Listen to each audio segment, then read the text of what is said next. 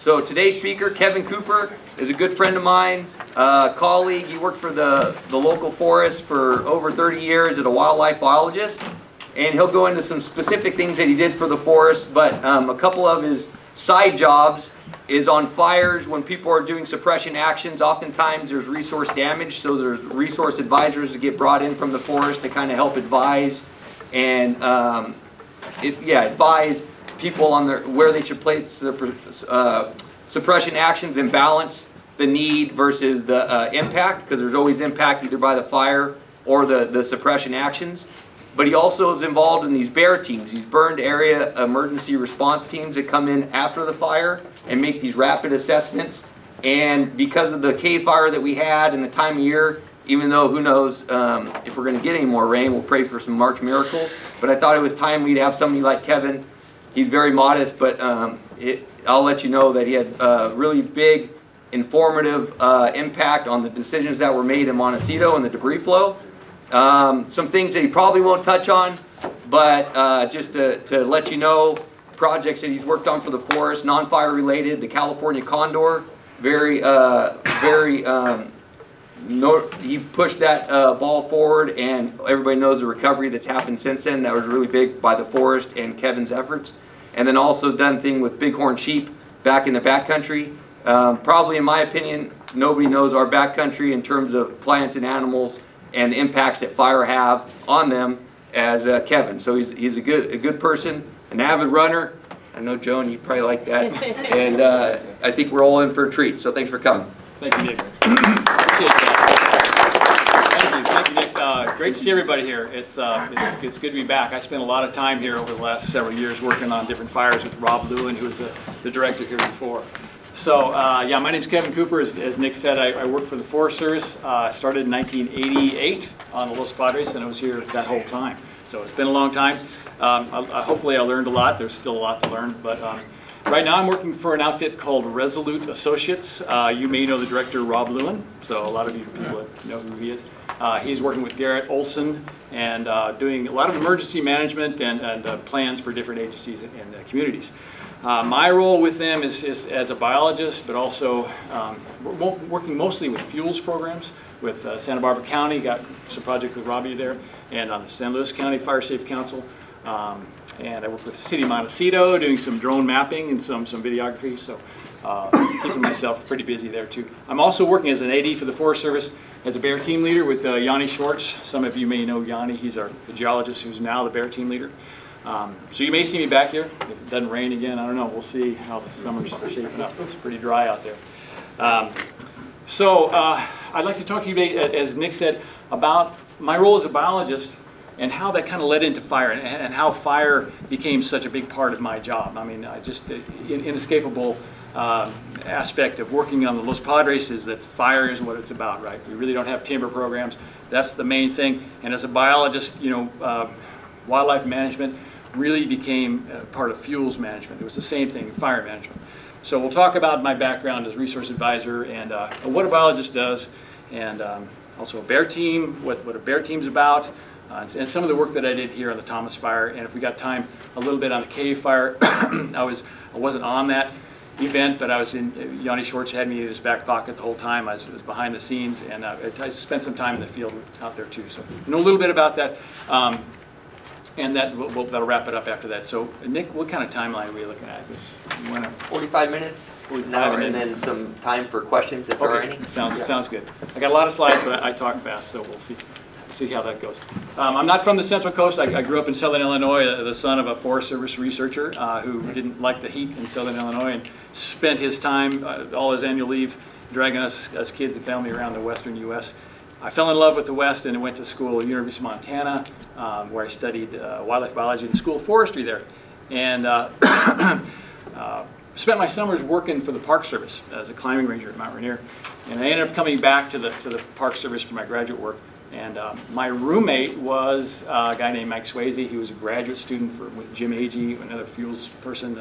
I became very interested in fuels and fire management, and it worked out pretty good. I ended up moving down to San Luis Obispo, and I got a job with the Forest Service here as a GS3 fuels technician. So it was very interesting. Wasn't much money back then as a GS3, but it was a really good job because I got around to see all the backcountry. I really had that opportunity to be out there and see all this different country for years and years. It was really a good background for learning these things. So with that, I think we'll just start out.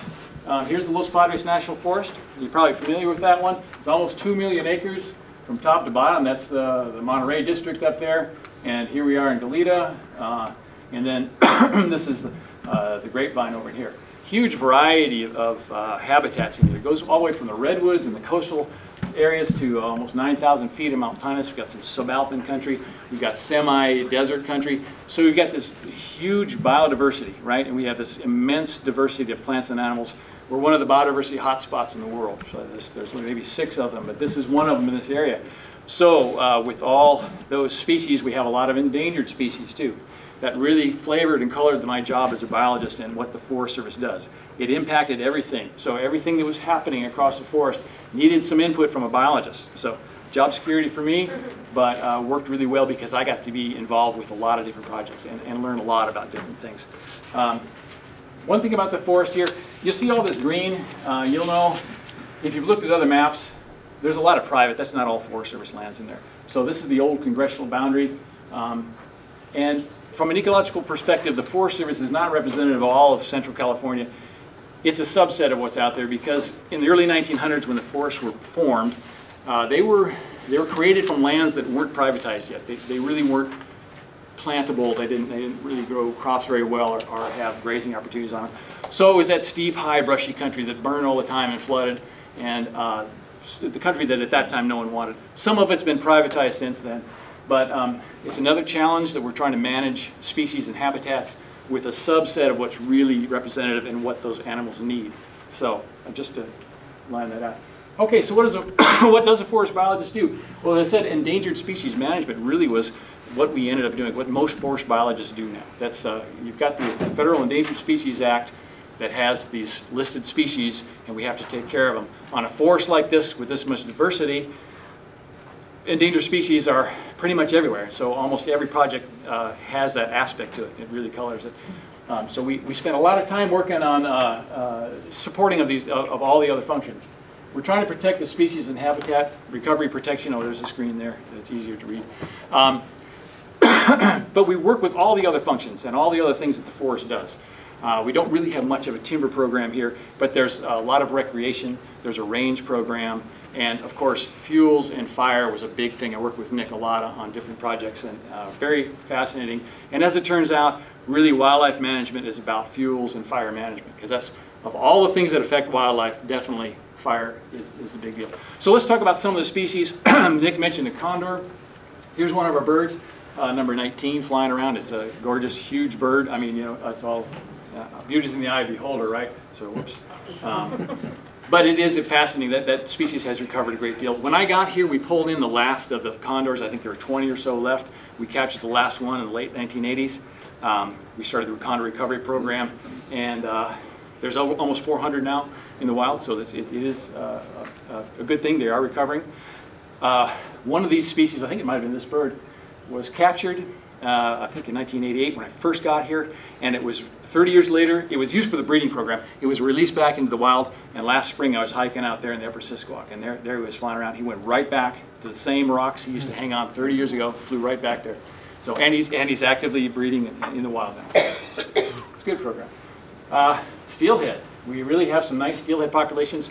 There's even steelhead down here in Goleta, up and down some of these channels here. The real big steelhead country is up in the Big Sur country. Little Sur River that comes through there. It looks like Southern Oregon. There's 10-foot diameter Doug firs and redwoods in there, and it's just an amazing country. You know, steelhead this big coming in and out every winter. So, some really interesting country up there. Probably heard of the California red-legged frog. This is the species. Whoops, I jumped.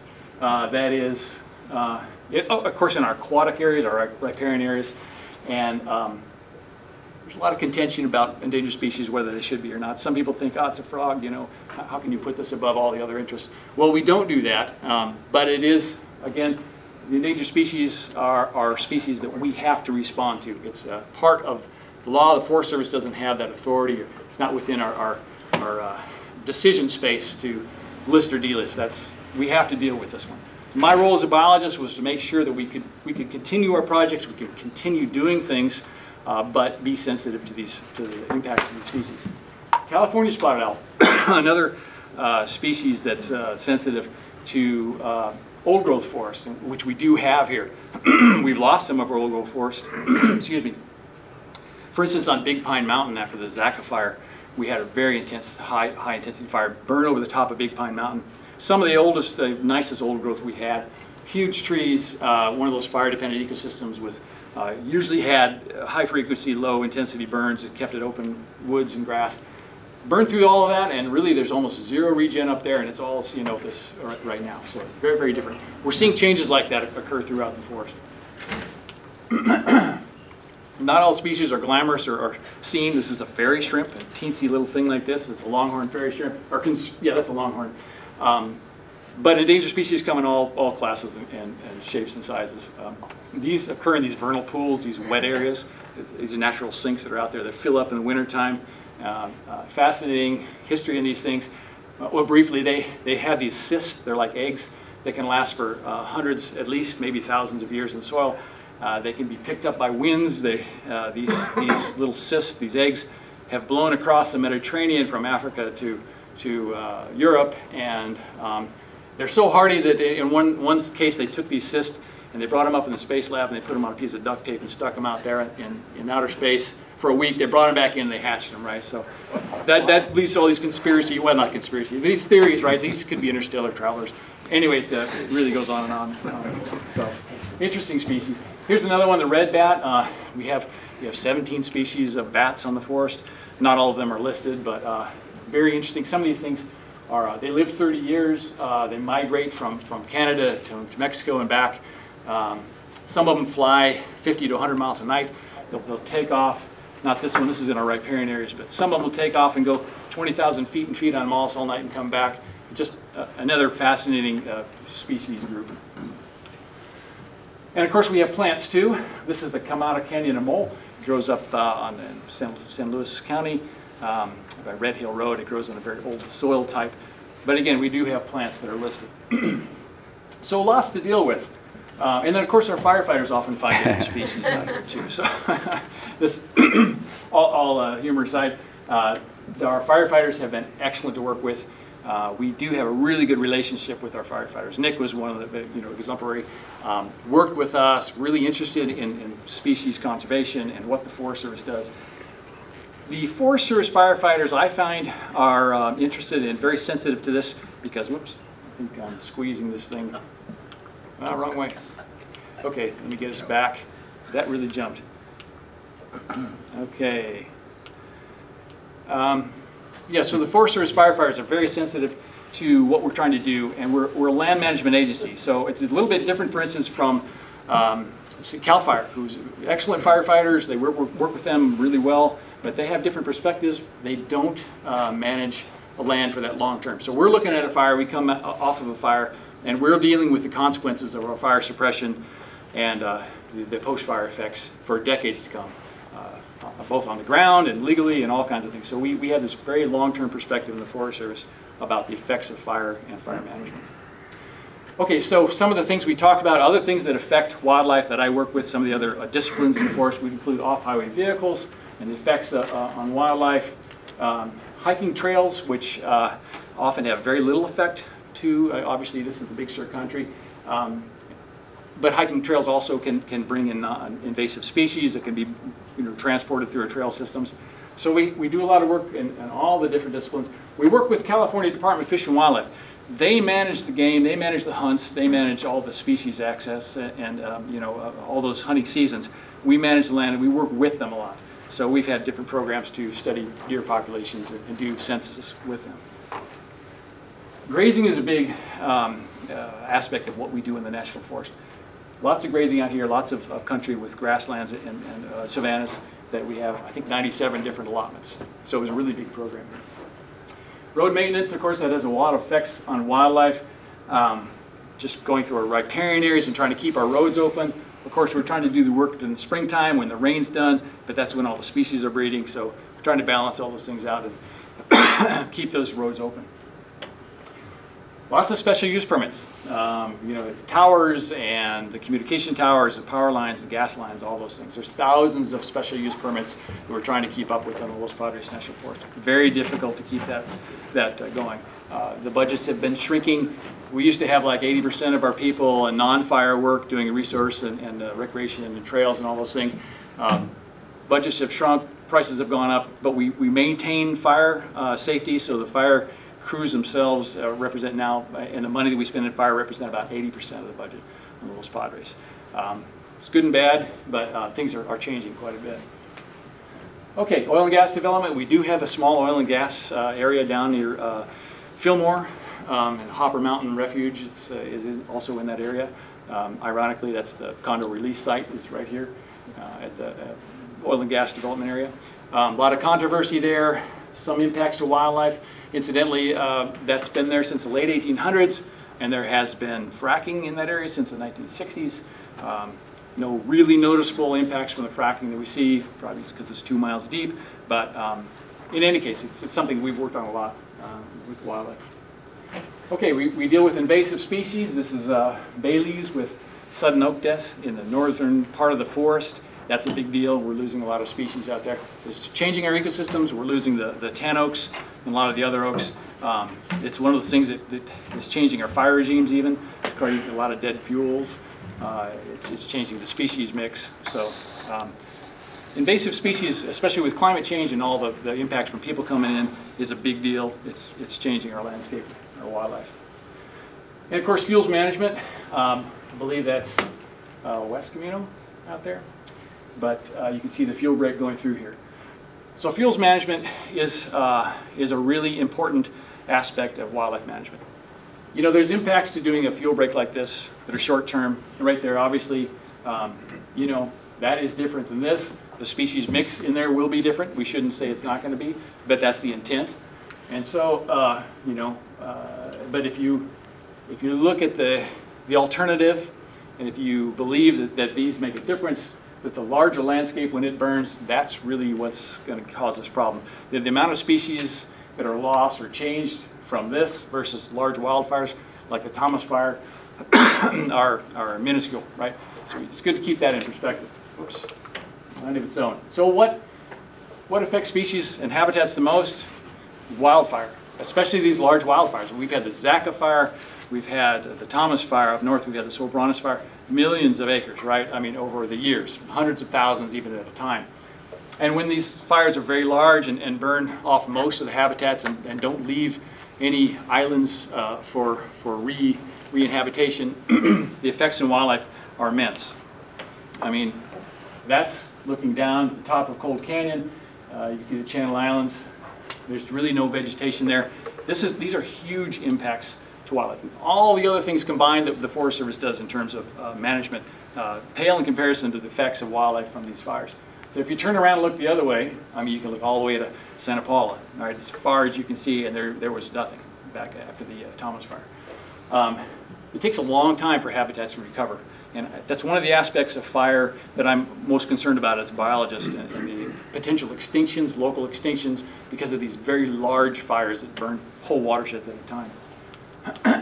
Okay, I'll read through this, keep it as short as I can. Fire affects wildlife and habitats in Los Padres more than any other management action. The habitats will most likely recover as they always have. These species are adapted to fire, but the acreage of the impact is immense compared to most management actions. The fires that burn, like the Thomas fire, was 300 almost, I think, and the Zaka fire was, I forget now, 2 something. These are huge fires that burn entire watersheds. We need to have large-scale perspective of these management impacts. Like I said, it's not just, if we can look at a fuel break, and it seems like a big thing up there in Camino Cielo, but relative to some of our wildfires, the effects on the wildlife is relatively pretty small. Fires, one of the main drivers of change to our management options. I mean, when we look at all the things that I talked about, recreation and fuels and grazing and all those things, fire affects all those things too. And it affects our fuels project. For instance, we had fuel projects like the Tepesquay burn, and then the Zaka fire came. You know, what's the point of doing this controlled, this prescribed burn right after the whole area around it just burned off? So fire changes, just resets the perspective of the Forest Service continuously. I mean, we just kind of stop and go, okay, start over, you know, what's our plan of work now? It completely changes after these big fires. So it's a constant reset. And of course, things like public access and backcountry use change too. We need to use current peer-reviewed science to understand the outcomes and the options. And science informs our balance of values, but doesn't dictate our choice. What I'm saying here is that this is really important as a biologist, because as a biologist, everybody, when you first get there, is kind of suspicious. Are you using your job as to drive your agenda for the environment, or are you using it from the environmental perspective to just simply support a project that the Forest Service wants?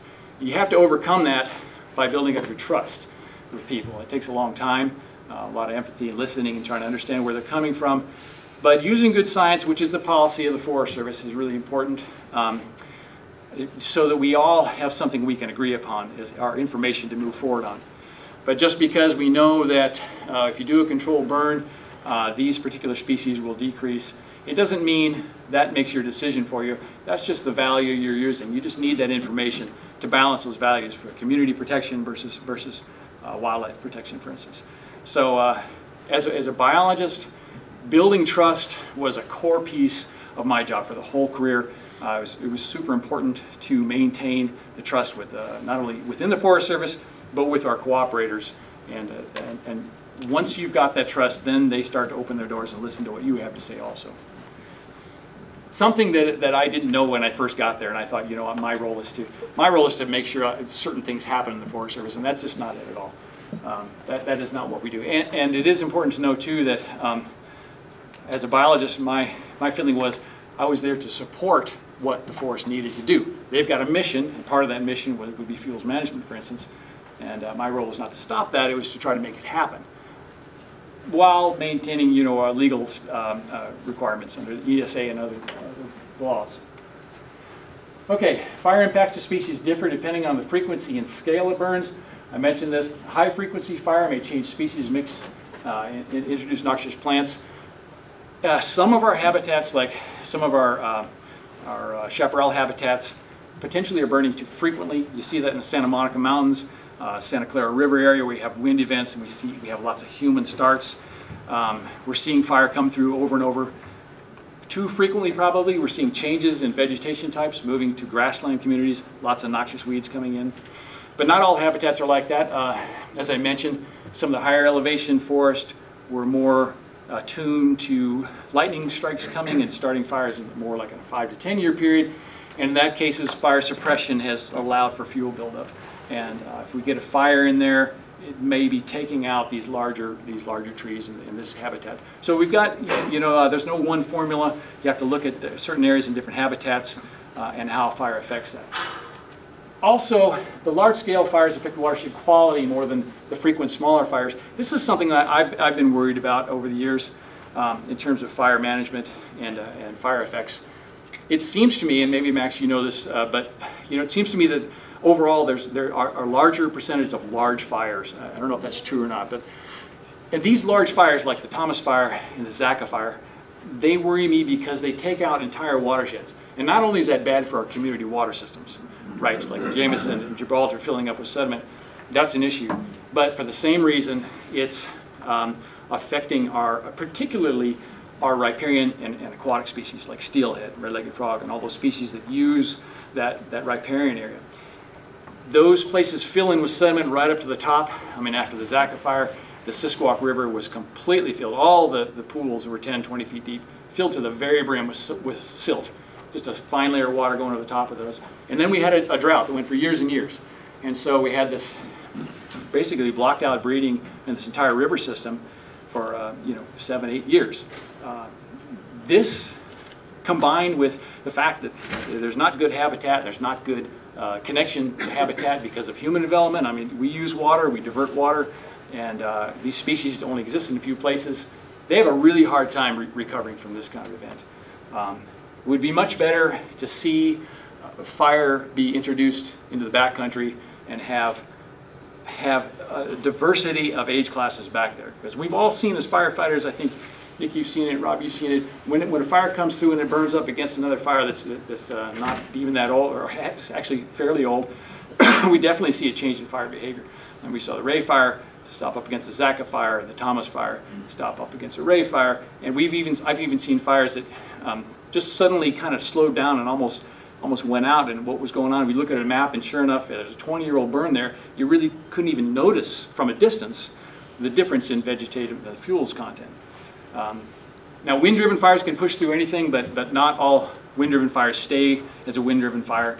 And eventually, you know, we are looking at trying to find a place to stop those fires.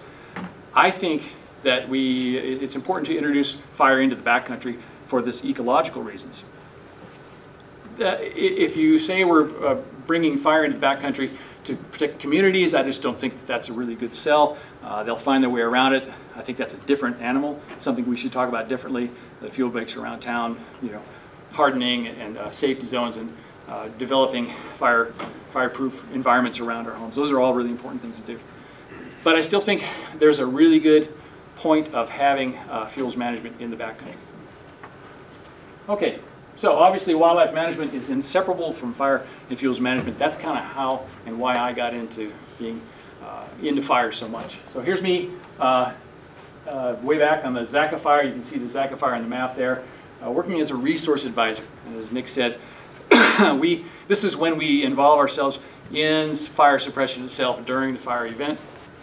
And what we're trying to do is minimize the impact of fire suppression techniques to these sensitive areas when safety allows it. Okay, we don't stop anything for an endangered species. If safety is concerned, if people's lives are concerned, never have, never will. Fish and Wildlife Service is on board with this one, and we don't even want to go down that path of putting people at risk for this endangered species. We'll deal with it later, right? But when there's time, for instance, during contingency planning, when we're looking out, we're sitting down with the planning department, planning section chief, and we're saying in a week we want to get the lines built out here and out here. We've got some choices. We've got some time. We can go around riparian areas. We can go around some archaeological sites. Those are the kind of things we do as a resource advisor. As I said, riparian areas are particularly sensitive, and we'll walk over those. We track fire retardant. As you can see, the Phos-Chek and other formulas way back when had an anti-rust component, the yellow phosphate of sodium, something like that. Obviously, you don't want the tanks rusting out on your tankers, but that formulation had the unfortunate consequence of when it got in water and sunlight got on it, it made cyanide. So very toxic. It killed trout, it killed everything in the water. So really, really a bad thing. And we went through a big lawsuit, ended up tracking retardant, and so we still are tracking retardant where it goes. But the formulations now are extremely, they're just almost non-toxic, especially compared to what was there before. So, of course, if you just dump a huge load from a 747, it fills in the channel. It's going to affect things. It's going to take out some trout or whatever's in there. But the formulations themselves are really non-toxic. Okay, then we work on a fire suppression repair plan. Suppression repair would be like dozer lines, and we're going in there and trying to get to stop the erosion from taking place. You know, doing erosion control work. We're not bringing it all the way back to full, repair of what it was like before, but we're going in, making the plan so that when it rains, it's just not flushing and making these giant gullies down those ones. Okay, so what about the post-fire effects? When that fire is over, now we're looking at this. This is the kind of thing that happened. This is San Ysidro Canyon, and on top of the tragedy, what happened in Montecito, we have this impact to species. Okay, you can see Patrick Leesky, the forest biologist now. Look at the size of these boulders. That doesn't look like steelhead habitat to me, right? This is pretty heavily affected. It's gonna be a long time before we get some wildlife habitat back there. This happened across the forest, miles and miles and miles of streams, and we had some debris flows that were even, orders of magnitude bigger than this, like an upper Matilahaw Canyon. We had 30-foot boulders, one after another, for a mile-long stretch back there. It's amazing what happened. It's just so much larger than what happened in Montecito. These things happen in areas that where we didn't have homes or people, so it was okay. Most people don't even know about that. but it has a huge effect on our wildlife resources, of course. So we have our BAER teams. Burned Area Emergency Response. Probably a lot of you have heard about that one. This program is to identify imminent post-wildfire threats to human life and safety, property, and critical natural cultural resources on federal land, and is taking immediate actions to manage this unacceptable risk. That's what the BAER team does. So let me just break that down a little bit. Obviously, after the fire, you've lost your vegetation. Vegetation and the soil, of course, is heated up. It's burned off those protective elements of the soil. And then it rains, you can see this gulling. This is at the top of Cold Springs Canyon right after the rain on 1/9. This is February. That leads to sedimentation, all that erosion, all that soil coming down, leads to sedimentation, which is the carrying of all the sediment down into these channels and into our reservoirs. Like this is Jameson. You can see it's just filled with all this gook, and you know, it's high in nutrients, so you get this algae blooms in here. I don't know what the status is now, but that's the water supply, obviously, for Montecito, so that makes a big difference here. Flooding, of course, you get that water runoff because it's coming off the soil really quickly and just pouring out across the landscape, and you can cause flooding problems. Rock fall, just from rock being loosened up. You know, the vegetation holds a lot of the rock in place out there, and when that's gone, firefighters know this, that rock immediately is starting to fall down. Not only the small grains that we call dry gravel, but the larger boulders too are coming down. And of course, debris flows, the most dangerous of all these. Debris flow, of course, happens when, like on the Thomas Fire, all that dry gravel mixes up at that steep country, and that's the prime ingredient for this debris flow, which floats large boulders. So if it rains really, really hard, like we saw on 1/9, you know, starting at about a ½ inch per hour. It's all about the rainfall rates, not about the total for the season. It's about that storm itself. At about a ½ inch per hour, you'll see these debris flows starting at the top. You know, you get up towards an inch, inch and a half, those debris flows will carry down farther and farther. So the bigger the storm, the farther the debris flow will go. Well, this particular storm brought us, for a 5-minute period, brought us 6 inches per hour.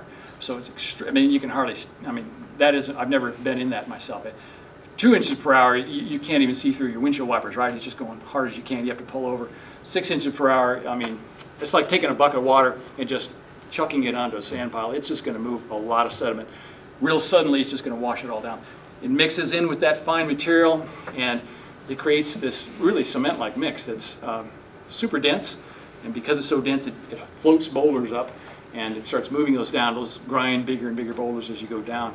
Takes out the vegetation, and of course is very destructive. Extremely powerful, and has a huge amount of inertia, as we saw. So the BAER teams consist of biologists, but they do another role, but that's how I got started. But hydrologists and geologists, and we're trying to understand the probability of these kinds of events after fires. So I worked on the Thomas Fire here. As I said, I worked with Rob Lewin. He invited us in. Fortunately, we had worked together on the Sherpa Fire and the Whittier Fire and the Ray Fire, and we were very comfortable working here. We were staying in that JIC office over there, and we knew all the players. We knew who should be involved, and we all knew what our roles were. This was really important to hit the ground running, because when the Thomas Fire quit burning, we had just a matter of days. As a matter of fact, as soon as we got everybody together, you have to wait till the fire's over to know what you're dealing with, right? If you're looking at a watershed and only half of it's burned, and you do your analysis, well, the next day the other half burned, you got to redo everything. So you have to kind of wait till things are done. As soon as the fire was over, we got together, and the weather forecast was saying, you know what? Big change. Looks like a little water's coming our way, a little rain's coming our way.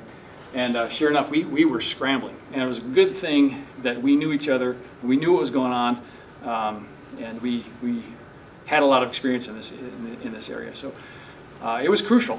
I can't imagine what would have happened if we didn't have that kind of setup already. Okay, we do something, it's called a soil burn severity map is what we create. If you read this, we establish the watershed response. We determine the threats to the values at risk. Values at risk are like our homes and bridges and whatever we have. The threats come from the watershed above it. Oftentimes in cases like this, the threats are up there on Forest Service lands, but the values at risk are down here in private lands and state and cities. So obviously a lot of cooperation has to take place, which we did between the Forest Service and the other agencies. We can propose treatments. Forest Service can propose the treatments on us. Other people can propose the treatments. The cost has to be worked with, you know, who pays for what. And then we have 7 days to start and finish our BAER report. So it's a very short window of time, as I said. That's because we often have a short window of time before these events can take place. We look at the soil burn severity. These are different examples of how hot it burns. The amount of heat that's imparted into the soil burns through the soil and makes it more friable, makes it more erodible. The soil has this really intense mycorrhizae and cyanobacteria and all these fungus and mosses and lichens and all the other creatures that live there hold this living soil together. When that's burned, it becomes very fragile, and it takes a while, it takes years for that to come back. But so one of the good measures of how erosive a site is how much fuel had burned and how hot the soil was. That's our soil burn severity map. Here's the soil burn severity map, and actually this is the debris flow hazard map based on soil burn severity. We use satellite information. We pull down information from pictures that were taken by satellite just before the fire that have been archived. We compare them with post-fire imagery from the satellites, and we determine how much heat has been imparted based on how much burning took place. From that, USGS comes up with our debris flow maps. You can see the red all over the place in here is high probability of a debris flow with about 1 inch per hour, 28 millimeters per hour. That's the kind of rainfall that really start these things. We have potential debris flow, rockfall and rock slides. As you can see, they're all different. The debris flow is the most dangerous one that flows down those channels. I described that process to you. We saw it coming down Cold Springs and San Ysidro and all the other channels here. Landslides are a little differently, work in a different way. For instance, the landslide at Carpinteria is, not Carpinteria, along the coast there, as we saw that big landslide take place in that area. That has to do with saturation of the soil, deep saturation of the soil. So that has to do with the long-term seasonal rain that saturates that soil really deeply. It's unstable and then it slips down. That's a different kind of event. Those are not changed, the probability of those is not changed too much by fire. Mostly it's the rainfall intensity that causes these debris flows. Okay, so we get flooding, sedimentation. We had evidence of past debris flows, so we knew that they were susceptible in these areas. A lot of what we're looking at is based on models of how this landforms will respond to fires and then post-fire rainfall. So it's really difficult to predict because you've got a uncertainty level of your forecast. You don't know exactly how much rain is going to fall, where it's going to fall exactly, and what the intensities are. You've also got uncertainty how the watersheds will respond. But in this case, we had historical records of debris flow and flooding in the Thomas Fire area. So we knew it was quite probable. We assess our roads. Obviously, roads are going to take a lot of damage from erosion after these kind of events, and we end up spending, at least in the Forest Service, millions of dollars trying to repair the roads afterwards. Trails, of course. This is the trail. The dry gravel came over. This is the old trail bed right here. You can see that it's just filled in. In a way, that's good. It will withstand a lot of rainfall and erosion that takes place. And once things grow back and the soil stabilizes, you can go and dig it back out. In the meantime, you have to leave it like this. But the hiking trails around here are obviously highly valued by the public, and people use those all the time. Here's Patrick walking ahead of me. The trail's in there somewhere. It's pretty filled in. And of course, invasive plant species. This is yellow star thistle. That's, it comes in these areas that have burned over. It's highly susceptible. It's a ripe place for all these endangered, invasive species to come in. And they can be a real problem. They can have a huge economic impact on grazing and agriculture and recreation and all kinds of things. So one of the things, especially with climate change, we're worried about on the National Forest. A fisheries assessment. Obviously, fisheries take a big hit because of the sedimentation that comes in afterwards, and the risk is pretty high. This is El Capitan Creek. You can see it afterwards. It's changed quite a bit, lost a lot of vegetation. El Capitan, you might remember on the Sherpa fire flooded severely in January, I think it was 16 or 17 maybe. So that was a case too where we necessarily have to make our predictions and our for evacuations conservative for safety, right? You have to say if it's going to rain this much, then once it hits this level, we need you to evacuate, we need to move out of these areas. Oftentimes it doesn't pan out that was really an event that took place. And this is what happened on the Sherpa fire in El Capitan Canyon. We had 5 or 6 rain events. They all triggered warnings for the folks there at El Capitan at the campground at the bottom, but nothing really happened. So as we all do, we say, you know, here comes this next rain event. Yeah, we've been through this 5 or 6 times, doesn't look like it's going to happen. But guess what? The other rain events didn't rain as much as they thought, and this one rained more. And now we had this huge debris flow in the upper canyon there of El Capitan. Sure enough, it came down in a giant debris flow. It tore out all the vegetation. Most of the big boulders had dropped out, but the vegetation floated down on the surface waters, made it all the way down to El Capitan, and plugged up against those bridges, and the power of the water was just immense, and it just bent those huge steel beams and popped them. Went from one bridge to the next, and then went down to the culverts underneath the highway. They're like 10-foot culverts, and kind of plugged up. Fortunately, because swirling around in this pool or in front of the highway were a couple cabins, and there was a person in there, and their cars floating around. And miraculously, everybody got out of the way. But when that plug blew out, it just sucked those cars and those cabins right on through that tunnel. There's just nothing left of them. Fortunately, nothing was hurt. Nobody was hurt there, but it showed us the power of that potential situation, and that was important to understand on the Thomas fire too. Kevin, there's some water here for you if you want. Thank you. Is that mine right there? Yeah. Appreciate that.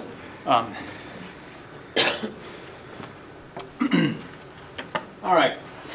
So some of the wildlife species, the California condor, we've got red-legged frog, arroyo toad, and leaf-billed vireo. Some of the things that we worry about afterwards. Okay, move forward. Cultural resources. I'm just going to skip through some of that. We take a look at those too, and we're worried about those and try to protect those after fires. All right. So one of the things I did for the city of Montecito was try to look at their vegetation recovery, because the probability of all these bad things happening, these debris flows, is related to how stable that soil is. It's the vegetation regrowth that affects that stability, right? So it's really important to track the vegetative regrowth afterwards, so we can know what the effects are. After that first year, we had very little vegetation there. Unfortunately, even though it was a drought year, we had that really high intensity rainstorm, but that drought didn't allow the vegetation to come back. So that second year of rainfall after the Thomas fire was still really dangerous, and that was really important to know. So you know about evacuations and areas to worry about, right? So we need to know what that probability is. This is Yanni Schwartz, obviously walking through a huge area that's been wiped out in San Ysidro Canyon. This boulder, I think, I stood up next to it, about my head would be right there. Very large, huge amounts of debris would come through. Okay, so this is late January. That's me walking down the slope. Hardly any regrowth coming in. We had a hot fire, lots of soil loss, and late rains. We thought maybe this fire wouldn't recover just because we lost so much soil that the seeds sources would have gone down with it. But fortunately, that wasn't the case. As I talked about before, we use satellite imagery. The satellite imagery is archived, so we can go back and get pre-fire work. And we come up with a soil burn severity map. The yellow is what's called moderate, which might surprise you if you went out there afterwards. That you'd say, was that moderate? Because there's just nothing left but some stobs and some rock out there. But remember, it has to do with the amount of heat that's been imparted to the soil. And even in the moderate burn areas, it's still extremely erosive and extremely dangerous. The high intensity burns is when you have large trees, large diameter trees that cook and burn for hours and hours and really, really heat up that soil. Fortunately, we don't have that. It's still bad enough, obviously. Okay, so we went back and redid the satellite imagery to try to see how things were changing in the first summer, and it really hadn't grown back much at all. We had maybe 40% cover. It wasn't looking very good after that first year. Normally we get much better growth than that. It all had to do with the amount of rainfall we got. We had all this information about what happened in the past that the city of Montecito put together. Here's rainfall, the date, the forecast, what kind of rain we thought was going to happen, the risk level, and then here's how much we actually got. Okay, so they forecasted a half to 1.25, and they got about a half. They did pretty good here, a little bit lower than they thought. And then here's what happened. So we got some debris came down, but we had to clean it out. Now all this information is really important because this is the real test of what's going to happen. So gathering this information after fires is crucial to understanding what's going to happen next time. As I said, otherwise we just have these models to rely on, and they have a lot of variability in them. This what's called experimental, or this is real life examples, are what we need to develop our models to understand what's going to happen in the future. Okay, so we went last year and this past summer and took a look at the vegetation and trying to figure out what the hazards would be this year. And we saw quite a bit of vegetation regrowth. The satellite imagery showed 60% plus all green through this area. That's great, but still that's kind of a broad range, 60 to 100%. The probability of debris flows really starts to drop off at about 60%, but it's not all the way gone. So we went out and got a little bit more information. Okay, I used some UAV footage here. Let's see if I can get that to go. I'm not sure if this is going to work. Yeah. There you go. Okay. Just briefly, I know we're starting to run out of time here, but these are the canyons burned. This is right after. You can see that rilling that took place here. I had these certain scenes that I flew over and over and compared. This is Upper Cold Springs. This is 1 year after the previous photograph or video that took place. You can see the vegetation coming back here. This is April. Even a little bit later, we saw some really good growth this year. We had excellent rainfall last year, and we had obviously that was the missing ingredient for vegetation recovery. This is in the fall, and it's even better. A lot of the vegetation is dried out, but we were looking then at about 60 to 80% cover plus in this area. So here we are, moved on to another scene again going through the same sequence. You can see all that soil loss and rilling. This is a year later. And it's better, but we didn't get much growth. That was not a great fire year or growth year. Last winter, a year ago, we had some really good rains, and things really responded well. Fortunately, it put us back to really reduce the risk of debris flows. We'll see what happens this year. I think the Thomas fire is still in pretty good shape. That vegetation is not going to go away. I don't think the hazard is going to get much worse. Unless, perchance, we had a windstorm and we had a fire that would burn through that vegetation. It is susceptible to burning again. It's a lot of fine vegetation. That would really be trouble.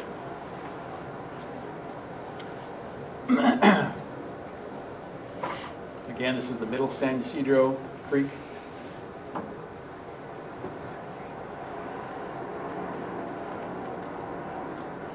Here it is in August, just this last August. Very well grown back.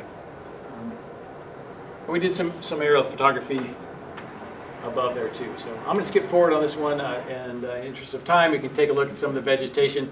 This is comparing Google Earth imagery from before the fire on the left to videography on the right of just after the fire.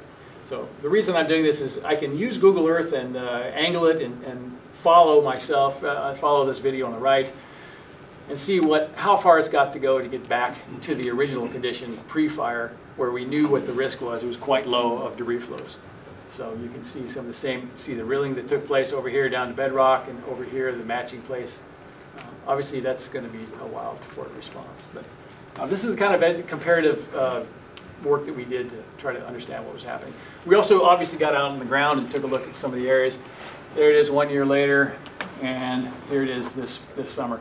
That's bush poppy growing up right there. There's chamise in the background, and all tangled on through here was Cassilia, the morning glory, commonly grows after fire, so very thick. Let's go through one more plot. These are Eric Nacita, our soil scientist, looking at right after the fire and flooding, a year later, and then here we are. If Eric was in there, you couldn't see him. That's that stuff was 5 or 6 feet high this summer. So really need that rainfall to recover the vegetation here. And we took some aerial photographs also from a drone. Good cover on there. And you can see, although underneath there is some bare soil that's showing up in here. So that's of some concern. The soil hasn't recovered all those mycorrhizal connections and all that vegetation cover and all the fine, like I said, cyanobacteria and things that help that soil recover and absorb moisture. This was interesting. There's this one little spot that didn't burn in Upper Cold Springs. And so we crawled in there right after the flooding took place in 19. We took a look at this and said, what happened to the soil underneath this vegetation that didn't burn? And so if you remember all the pictures of the rilling, here's the same kind of slope, right next to the place where it was burned and had all that rilling that took place. We dug a little pit there, took some measurements, and you can see almost none of that soil moved at all. So this was right after that flooding took place. So this is the protective power of the vegetation and healthy soil. That's really important to understand that is an immense amount of protection there. Okay, again, what we're seeing, I'll just jump to the conclusion here. We have about 80 to 90% canopy cover, and it's not as robust as pre-fire, but the soil is recovering, not quite to pre-fire conditions, but we're very much out of the woods compared to the same risk we had before the vegetation grew back on the Thomas fire. Now we got, before I go into this, we also had the cave fire that happened recently, and it burned very similar. It burned very hot, very steep canyons, very susceptible to debris flows. And that hasn't been tested really yet. I haven't seen any really hard rains on that one. And I don't think it's recovered enough. I think that's still a high risk area I don't know what's underneath that exactly and how far down that things are going to go, but if you had the same kind of storm that hit the cave fire that we saw on the Thomas fire above Montecito, I think you'd see something very large come out of that same, because it's very similar conditions, same kind of topography, soils, vegetation loss, all of that. So there is some recovery going on. It's not enough to really protect that cave fire area yet. So we'll see what happens in March. Sometimes we get good rain. Lesson learned on the Thomas fire. All parties involved have to play their role, and including the public. The public has to understand that government agencies can't just swoop in and save them at the last minute. All right, they have to take a role, and we have to teach them that. They have to understand that. And many people had done that, but unfortunately, some didn't, and didn't realize what kind of hazards they were in without taking their own actions. We have to build relationships with the cooperators beforehand. I mean, I think that was crucial to all of us understand our roles and who we are and how we're gonna deal with things. I know the incident command system works really well that way. So I need to understand the agency's roles. Good public affairs officers involved with the press. That's super important to keep that information flowing back and forth so there's not the wrong story going out. The public needs to know what a debris flow is. I think they didn't know what a debris flow is really. They thought maybe it was just a flood. You can go outside and kind of watch the water rising up slowly, and that wasn't the case. We need to follow through with 2 to 5 years of monitoring. The main role of the Forest Service is to provide scientific information to other agencies about what the threats and risks are. Even on the cave fire, what burned on the Forest Service lands was steep, but there's really nothing up there. I mean, so what if it has erosion and things happen? It's going to recover eventually. It's going to cause some damage, but you got to ask the so what factor. The so what factor, though, is really what's happening below on other lands. So you put this kind of false line of we own this part, but somebody else owns it, so we're not going to touch it. Well, we know that's not our role. Our role is to provide good information to the cities and the counties to understand what these effects and what some of the risks are to them. So we work cooperatively with all the agencies. Forest Service has expertise in fire response paradigm in place to get our BAER teams out quickly. That just means that we've got firefighters and our regular staff, like folks over here in Fuels and Heidi, that are ready to go on fires. They have red cards, they know what to do, and when they're on call, they can just go out right away. A lot of agencies don't have that kind of flood response teams set up to go out that quickly. So it's one of our values there. And of course, all aspects of fire, especially post-fire effects, influence wildlife management. That's just why I got so much into the fire realm itself as a biologist. Okay, all actions including conservation resources have consequences. There was a little video, let's see if it'll play. Nope. Okay, that's pretty much it. I'm going to open it up for conversation or questions. I kind of had to fly through a lot of stuff there, but there's my contact information if you need to get hold of me. So with that, I don't know if you want to take a break or you want to just open it up. Anybody have any questions for Kevin? Yes. I do. After the BAER report, there are management strategies, I guess, although when it's a large fire, there's really not much you can do, right? I mean, people keep asking us, the supervisors, you know, why aren't you putting grass seed or doing something? And so that's a great question. I mean, there's lots that we used to do. And as a matter of fact, when I first started, we just went out and we used to dump seed everywhere through helicopter buckets. Way back, we used to have giant air tankers and people would stand strapped in with a shovel and fling rye seed everywhere, right? So it was a very simplistic notion that there's nothing out there now, you got to put seed out. Well, it turned out that that's not the case at all. It made things much worse. The seed is out there. The vegetation is out there. The root stalks are out there, and it will grow back on its own. And it's been doing this for thousands of years, and that's what it's most adapted to. That is what you want to happen. You have to be patient because it's got to rain. But when you add seed mix to that, you're introducing noxious species. You're outcompeting the native species, and it might look green, but it is not necessarily holding back the soil anyway. It's not really doing the job you want. For instance, on the Thomas fire, we could have put tons of seed out there. Guess what it would have done? It would have washed down with everything else. That's often the case. So we've refined that, and unfortunately, there aren't large-scale things like that we can do to treat. So we've learned a lot of lessons, but it's hard to do nothing. You know, people want something. You got to do something. We're under this hazard. It's caused us to step back and take a look at you know, the larger picture of how we avoid these issues. And part of it is the fact that we have these fires and floods that occur in this long frequency. We forget, our communities forget, the people who live there forget, the people who permit buildings forget, and it's just natural. I mean, there's pressures to build, and then we end up in these situations where you have homes in very hazardous places. If it only happens every 30 or 40 years, it's really difficult to control that. I mean, Southern California is even worse. I worked on the Holy Fire in Riverside in Orange County, and it's amazing. I mean, there was a school in a debris flow down there, the old debris flow. It was just right smack in the middle. They had to close it for the winter. So, I mean, we need to step back and look at those things. We need to talk about floods in the same breath that we talk about fires, and we need to get ready for those. And in the same way that we're talking about hardening our homes and developing these landscapes that don't burn, we need to work with our communities to understand where these floods are going to happen. And if you can leave a path for them, and some communities have actually done this, you just leave that open path for them and let Mother Nature have its way when it's going to flood like that. It's a non-event. But that's a big decision, especially when there's homes already in these places. So difficult to deal with. Yeah. Question. Yes. Do you give presentations to like city building departments and people who are making those decisions? Because I have learned so much this morning. It seems like education and just information to people who are making decisions would be critical. Yes, So, I would do that. We did that some in the Forest Service. You have to have a receptive audience for these. Sometimes, you know, I met with a lot of resistance. Sometimes with the suggestion that this planning takes place.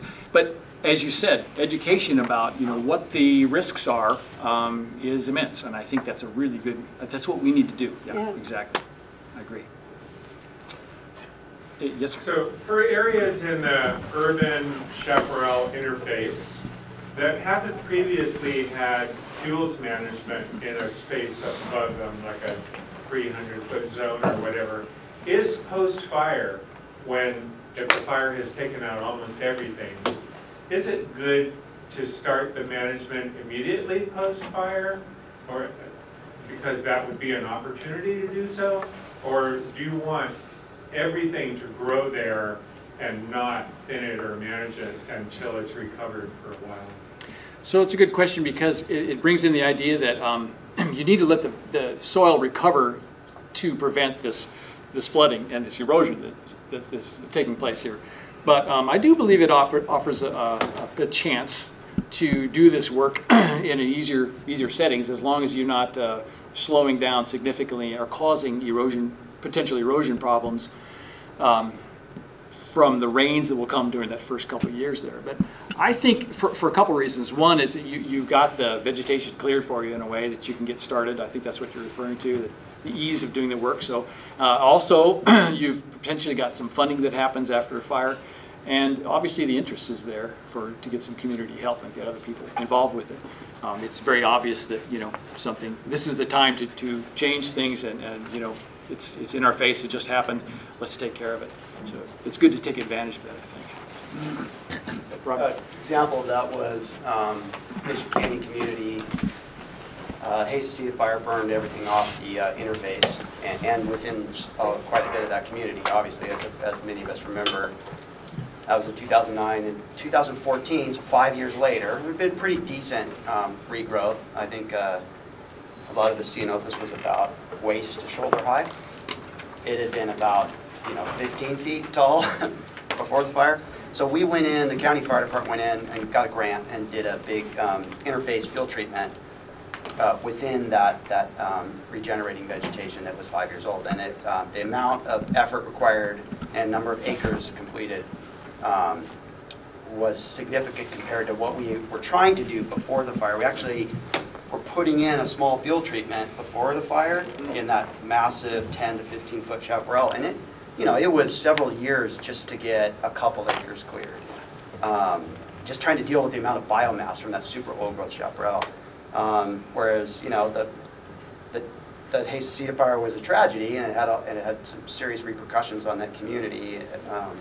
But on the positive note, we were able to take advantage of the lighter fuels. But we waited about 5 years, just for that main reason, that we didn't want to go in there until the soil was stabilized and we didn't have erosional concerns. Because a lot of people were worried about erosion. When we started doing the work, they were like, well, what about erosion?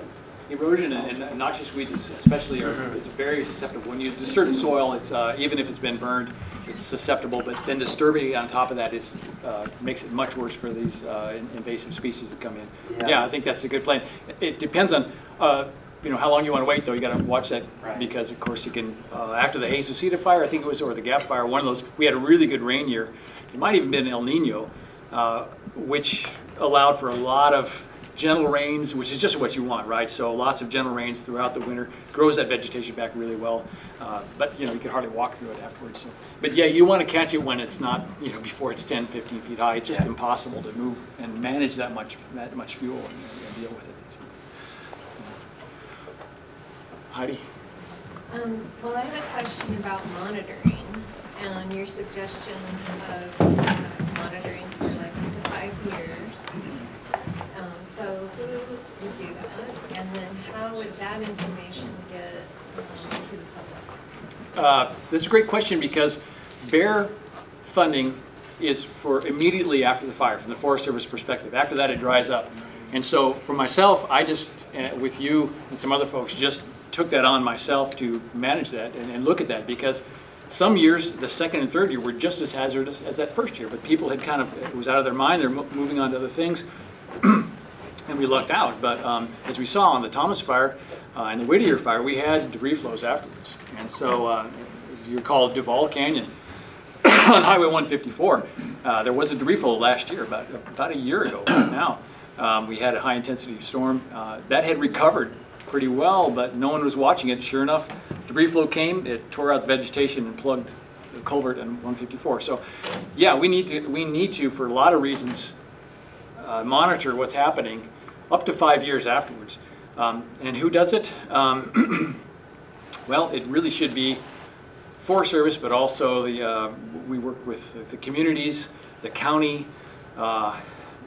anybody who can help afford this, because we all have a role to play and all have a risk at stake here. We're not out of the woods yet, even on the Thomas fire. And if no one's looking at it, then no one will know what that risk is anymore. So it was one of the things that I did in my job, was just do that. I just found time on my own to get out there and try to do that monitoring. Matter of fact, I'm doing some monitoring on the vegetation regrowth on the K fire right now. So Hopefully, there's a better, I've always promoted Forest Service funding of this because we're the land managers, but so far, there's no real specific dollars for it, so it's a problem. Yeah. Question?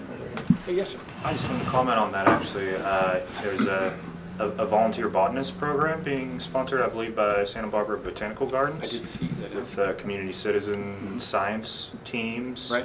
that are volunteering to go out and hike trails and identify invasive species and regrowth of the Thomas Fire, actually, in Santa Barbara, Montecito trails, as well as Ojai area. So, That's excellent. I think that's a great idea. It was kind of someone with some foresight had thought of that, and that's really wonderful. Oftentimes this is not happening. I mean, look at all of California. There's no specific set way to do this, and I think it needs to be organized. I see a lot of efforts, a little bit disjunct, that need to be pulled together. But that's one of them. That's a good effort, and I think it's highly valuable. But I just like on the flood assessment, one of the things that I did as a coordinator would pull in everybody into one room right after the Thomas Fire, and said, we all have to be on the same page. Or we're going to stumble over each other. We're not going to get things. We're going to miss things, right? So I think the same thing needs to happen somehow with all these efforts afterwards. It's a good effort, though. It's a really good idea. Yeah. Anything else? Well, thanks for your attention, everyone. I really enjoyed myself, and maybe I'll see you back here sometime on a fire or for some other reason. So, thank you.